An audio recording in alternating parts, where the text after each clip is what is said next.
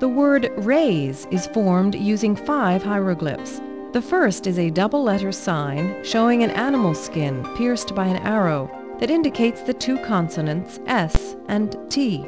These are pronounced set. The second sign, a loaf of bread, represents the sound T, but in this case, the T is a phonetic complement that reinforces the preceding phonogram, so it is not pronounced. The third sign, a quail, indicates a sound like a U or a W. The fourth sign, another loaf of bread, represents the letter T, and this time it is pronounced. The fifth hieroglyphic is the sun with its rays, which serves as a determinative that defines the category of meaning for the phonetically spelled word. The entire word, therefore, is setot, which means rays.